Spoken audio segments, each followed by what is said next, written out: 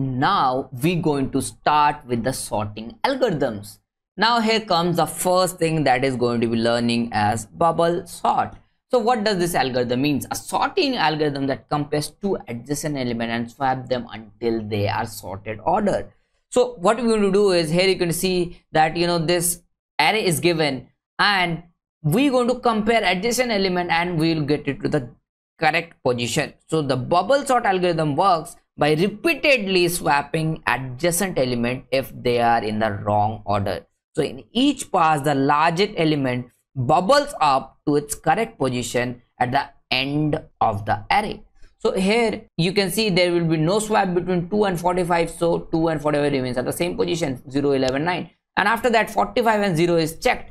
So is 0 is lesser? Yes, it's going to be lesser. So it came to the first position. Now 45 jumps over here. 45, 11, it is 11 lesser. Yes, 11 jumps over here. And 45 minus 9. Yes, minus 9 jumps over here. And similarly, it will be keep on swapping until unless we get the desired output, right? We're going to write it in for loop and that's going to happen. I'll understand each and everything how it is done. So we're going to, for this, what we're going to do, we're going to jump to the VS Code and we'll see one by one how does bubble sort works.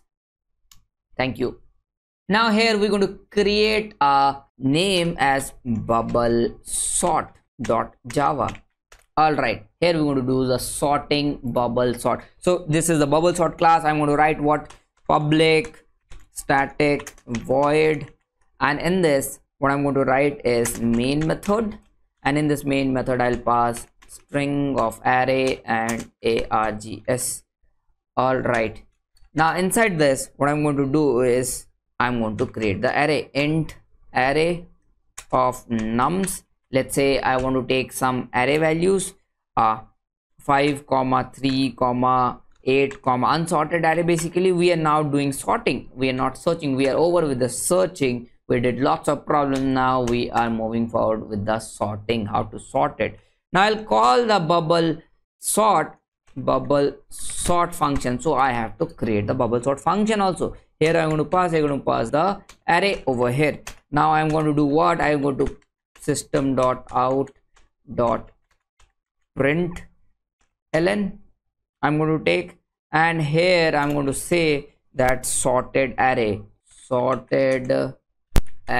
is going to be what? Okay, I have to remove one colon from here. Okay, not colon, double inverted. So sorted array is going to be what? It's going to be, we write a for loop. Okay, do one thing. So we're going to not write the traditional for loop, we're going to write the for each loop. Let's see. For every num variable in the num array, we're going to print the num. System.out.println, and we're going to write what? Num plus, we're going to give some space, right? So this is something like, for int I equals to 0, I less than nums dot length and I plus, and you're going to print array like nums of I, right? So that is exactly same thing as this is we're writing in for each loop. Okay, if you want to apply in that way also, that is completely fine. Now what I'm going to do is I'm going to create a here I'll create the function that is bubble sort, and in bubble sort function we already know what is going to happen. Bubble sort, we're going to swap it again and again with the adjacent element, and to find, we need to know that what is adjacent element and how to swap it. That is the part we have to do. Okay, this is we have declared. Now what I'm going to do is I'm going to take n, and that I'm going to declare as, this is the size. All right, nums dot length is going to be the length. Okay, this is defined the size. Now I want to write a for loop. We have to write two for loop. We have to go from one by one. All right, whichever is sorted, right? So that I have to do. So I'll write a for loop, and in that for loop, what I'm going to do is I'm going to write int I equals to 0, I less than n minus 1, till that will be running, and I plus plus. And inside this for loop I am going to write again one for loop, int j equals to 0, j less than what I'm writing, see, n minus I minus 1. I could have written n minus 1 also, but there is no need. I'll explain this why we don't need. I'll write j plus plus. Let me write the code and I'll explain the last. Okay, so here we're going to do, if we're going to check the adjacent element, if nums of, let's say, j, if nums of j is greater than nums of j plus 1, then we have to swap it. It means that is in the wrong position, right? Because we are doing in, so we need to swap it. We are doing in ascending order, right? Swap the elements.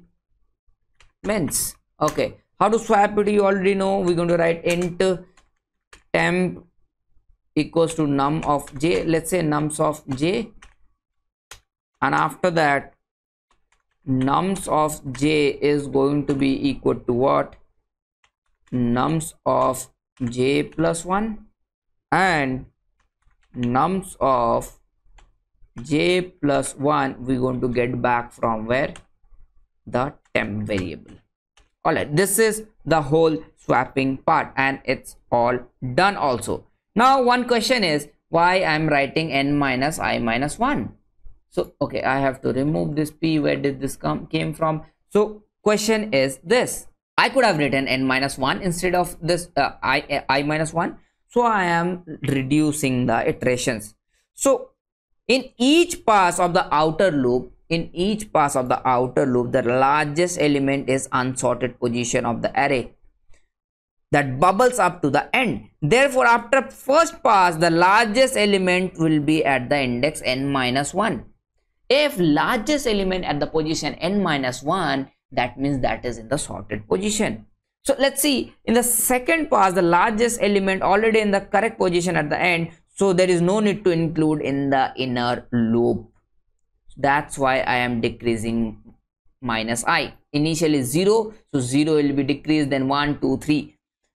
Similarly, in the third pass, the two largest element is already in the correct position, so at the end, so they are excluded from the inner loop. So if I exclude, that way I can reduce some amount of complexities. All right, that's why I'm writing minus I, because at the last those are going to be in the correct position, those are in the ordered position. That's why if I don't take it and don't make them sorted, then it's okay. All right, that's why I am reducing to minus I.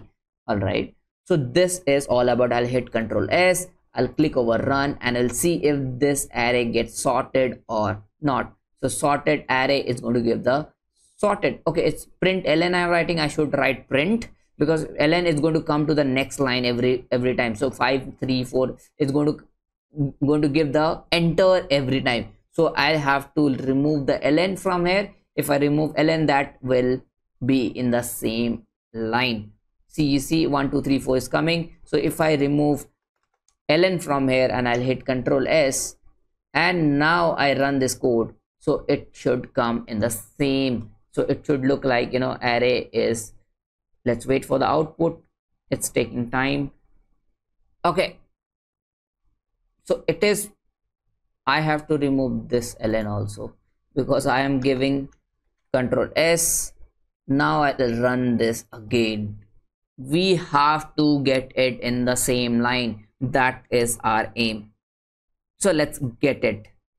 Okay, we got the in the same line. So sorted array is, this is the sorted array. So next up, we're going to see the next sorting algorithm, right?